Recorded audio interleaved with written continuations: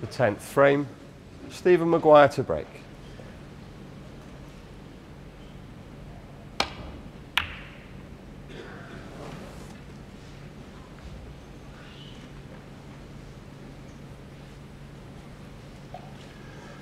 Well, that's certainly opened the reds up, that break-off shot. He hasn't got the white on the cushion as he intended, so Joe Perry's looking at that red into the left corner. He dropped one in like this earlier in the match when he was 2-0 down. It was a beautiful shot and he got on the black, but boy, if this goes in, what a chance he could have. You can see he's winding himself up to take it on. Yeah, I do feel as if he's got to knock this in because the red to the right of the black will be potable.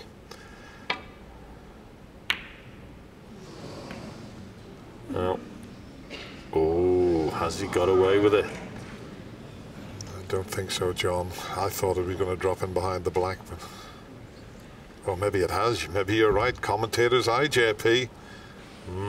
There you go, eh? He has got away with it, and that is a proper result.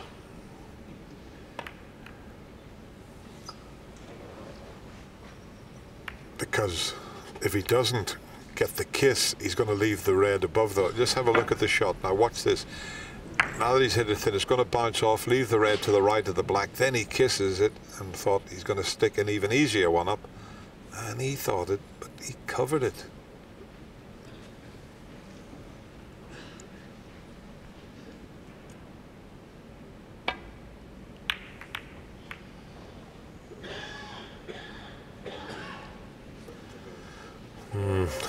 Not a great cue ball there, but he's covered again. Red on the right hand side, you can see that's covered, so he's played 2 shots already in this frame, Joe, and he's had 2 dollops of luck. That's got to be a Liverpool saying, has it? A dollop of luck.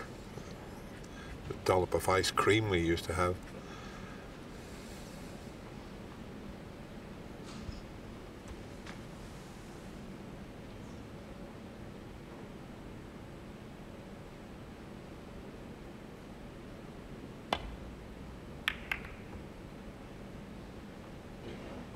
All about the pace of the cue ball here. Can he keep that red on the right hand side covered?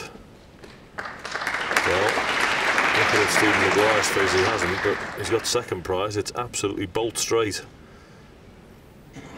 Even if you knock this in, Joe, it's no good.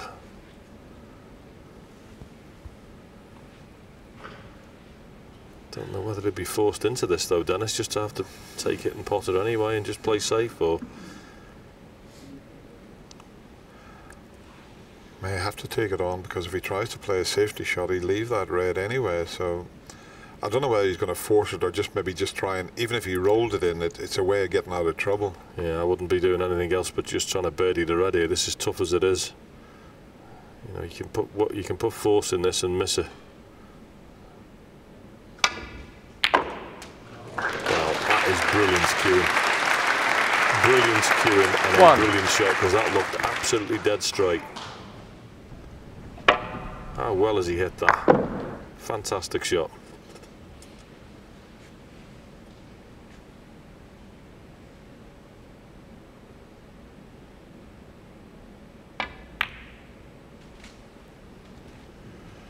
Now, at the moment there's only the blue to play with because the pink and black are tied up, but if he pots this red, gets a good angle on the blue, he can cannon into the pink and maybe bring it and some reds into play.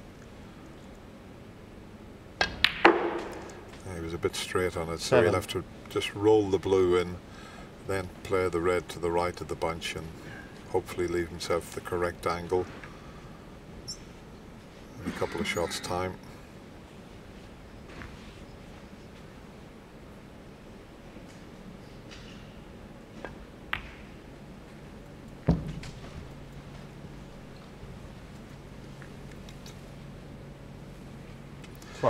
Yeah, he's got the perfect angle just to screw off the red, and if he could get somewhere near the line, he'd be perfect.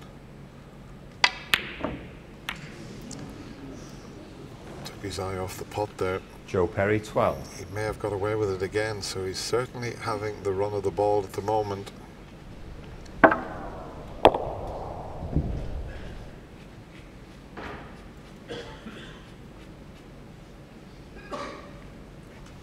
It's getting to that stage of the match, Dennis, isn't it, where Joe Perry looked like he was going out of the tournament at 5-1, arm loosened up. Think, well, I knock a few balls and I'm going to go home otherwise, and then all of a sudden there's a chance you can win the match, and the pressure reverts back onto you, and you start missing a few balls you weren't missing earlier in the match.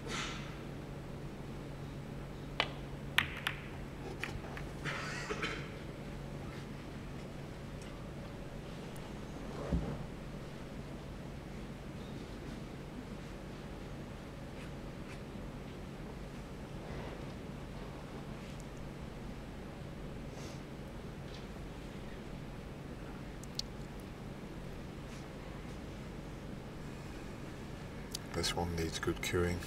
In fact, he's changed his mind. He was going to take the pot on straight away, but there's no guarantee colour, so safety shot instead.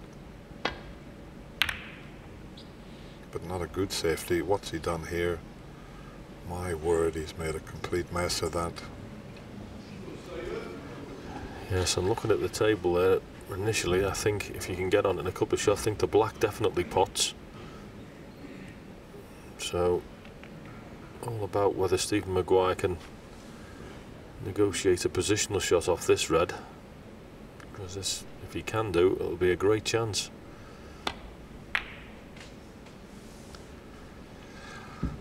Well, if the black, as you say, goes, I'm sure Joe must have been looking at taking the red on and getting on the black, and then changed his mind. Clearly the black goes, so his first choice was to take the red on, get on the black, and then he thought, I'll play a safety, and he made a mess of it. Now, Steve Maguire can play off the blue down through the gap here and get on that red that's covering the black spot. That would be ideal, because he can get that red away, get the black, get it back on its spot, and a great chance. That's the red he's played on. And this is a really good chance. 6.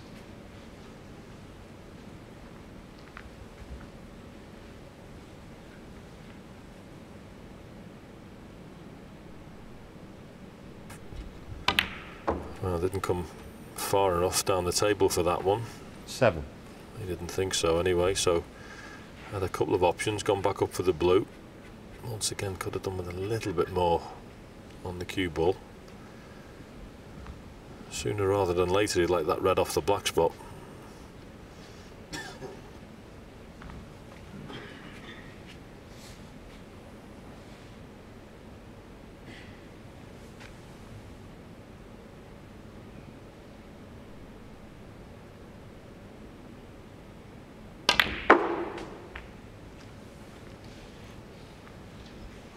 Well, he's got on that red that you suggested, John, this time, and now he's given himself a terrific chance.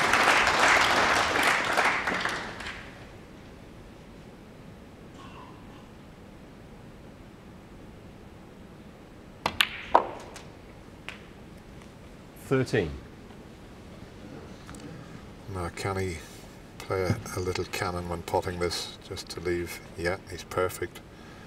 He only needs to nudge the other red.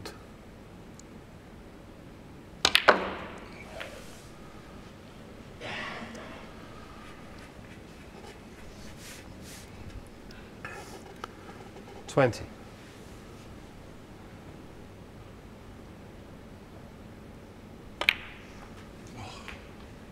Well, 21. I don't think he played it like that.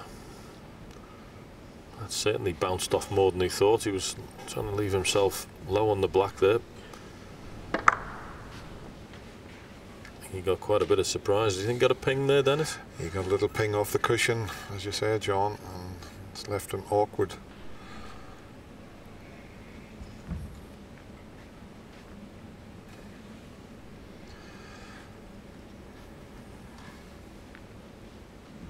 Yeah, this was the shot. Joe was thinking of taking that red on and playing on the black, and then he changed his mind, played the safety shot, and made a bit of a hash of it, really. Brought the red up with the cue ball.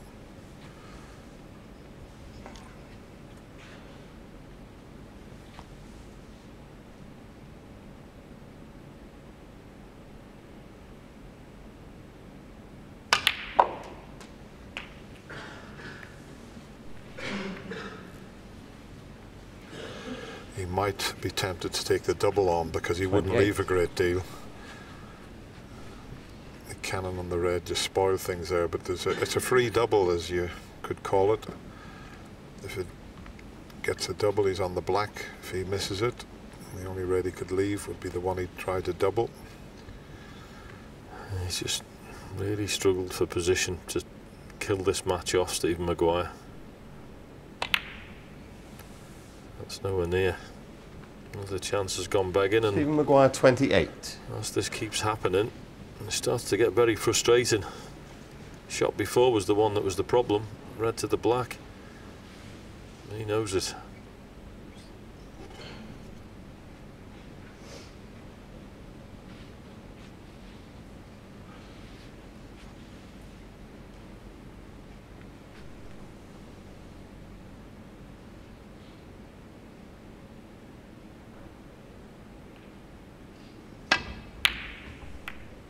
Foul. The red might be in as well.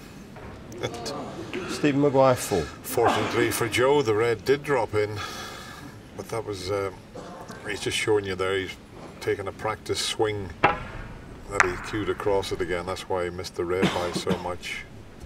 It's been a funny match in that respect, Dennis. This has been some of the finest cueing I've seen all week, and some of the worst. I mean, there's been shots missed by an absolute mile, and some shots that you've raved about. It's had a bit of everything. It's always been in the Masters, though, the first round to get through to the quarterfinal. It's always been the toughest round to win, believe it or not.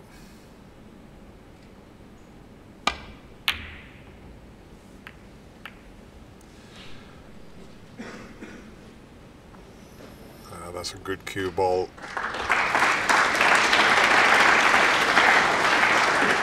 He's covered that one that's near the left corner pocket, I think.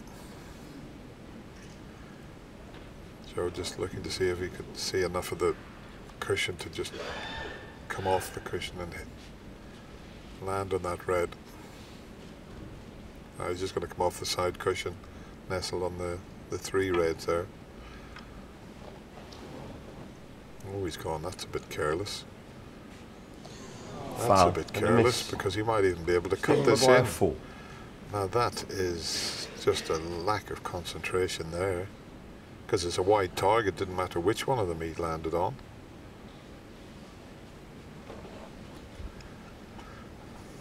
Yeah, very surprising. I mean, this is absolutely razor thin, this red. If Steve Maguire takes this on, it is very, very thin indeed.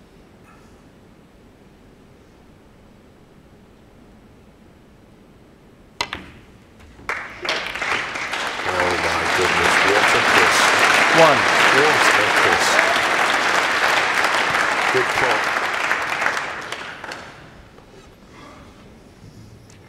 Yeah, he knew he had to come twice across the table to cannon them, and it couldn't have worked out better. But we go back to Joe's shot, he wouldn't have had that little bit of good fortune if Joe had concentrated and just nestled on the reds. But that was a terrific shot from Stephen Maguire. He deserved a bit of good fortune there.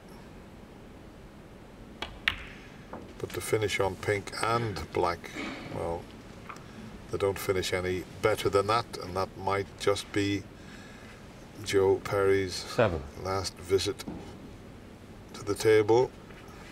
Stephen Maguire played for the plant there, has he, Dennis? Looks like it. Because what?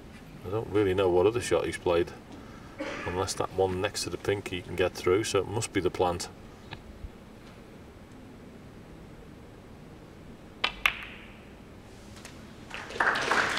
Eight.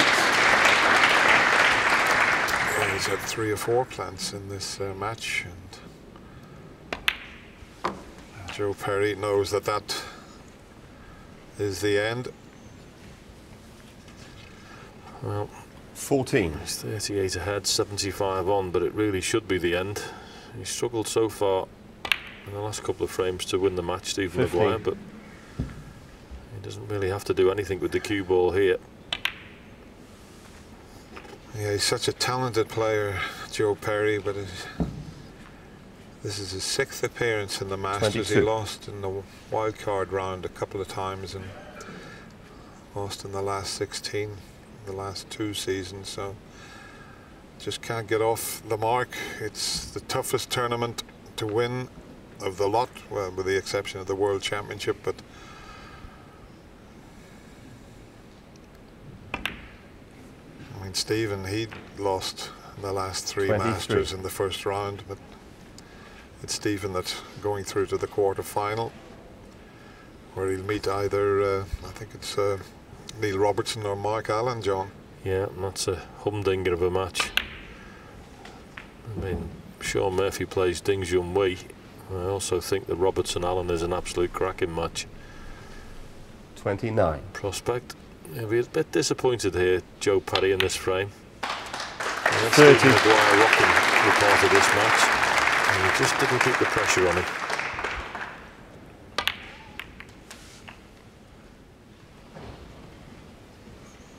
Yeah, both players making centuries. The way they set 37. off before the mid-session interval, it was unbelievable snooker, but then things changed at the interval, got a little bit scrappy. Players started missing. There's another Stephen one Maguire, that's missed, 37. but barring lots of snookers, Stephen Maguire's in the quarter-final.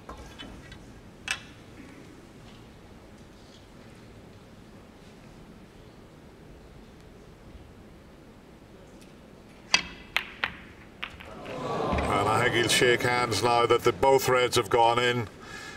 2. Or you would think he would, because that has just spoiled his chances, knocking both reds in.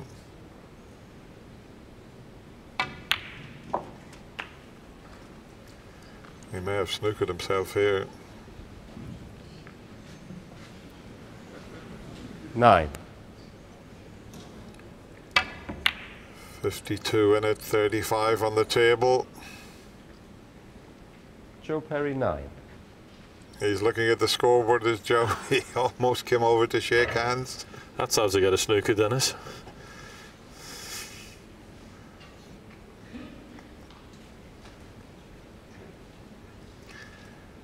Yeah. Just play across nice and slow here. Don't do anything daft and hit the black. Well, he needs 5 snookers at the moment, as Joe.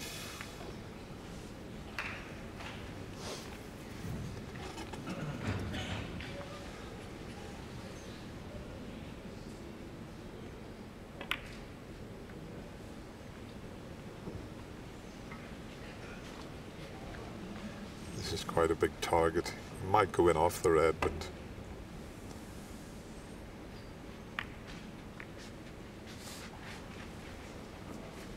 nice feeling for Stephen Maguire. The opponent needing 5 4-point snookers. He'll be totally relaxed out there, Stephen Maguire. Pressure will be off.